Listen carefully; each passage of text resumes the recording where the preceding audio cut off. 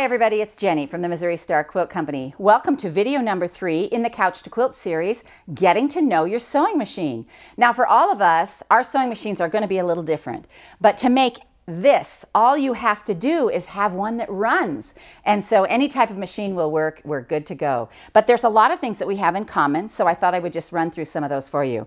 They're all going to come with some type of a power cord. You need something to be able to plug it in, and you're also going to have a foot pedal that has a cord that has to plug in the machine. On the end of our machine right here, you'll see there are several places to plug things in. Our power cord goes right here in this back one. Our foot pedal is going to go over here in this one, and for a lot of you, you might not know, but your machine has an off-on switch too, so we're going to turn that on, and the whole thing's going to come to life. So let's talk about some of the things that are going to be similar. You're going to get thread in your box, and you're going to need to thread your machine. You'll find that information in your owner's manual, and if you don't have an owner's manual, you can actually Google it and download an owner's manual to your machine. Just about every company will do that for you. So our thread is going to thread here, and our directions for threading are right here on the front. You're also going to need a bobbin. Here's what ours looks like, and this is where we wind our bobbin, right up here at the top. And you'll need, once that's wound, it'll go right down here under the needle.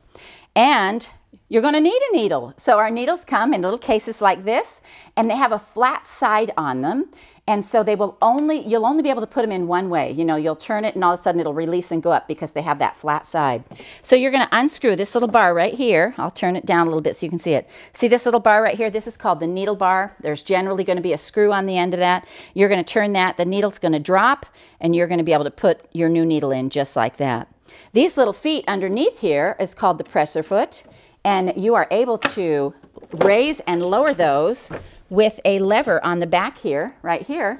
You just raise it up, that raises them up, you put your fabric underneath and you raise it down. And it'll become really natural to you as you're sewing along to be able just to reach through there, you know, and grab that lever and put it up. That becomes just part of our automatic movement. So once you become familiar with your machine and it feels comfortable to you, you want to practice stitching on it, and so that you can make sure that you have the control you need. To do that, I use lined paper. You can take a plain piece of paper and draw lines on it, or binder paper, and just practice with no thread, just sewing along and staying on that line, and that will give you the control you need to be able to handle the fabric.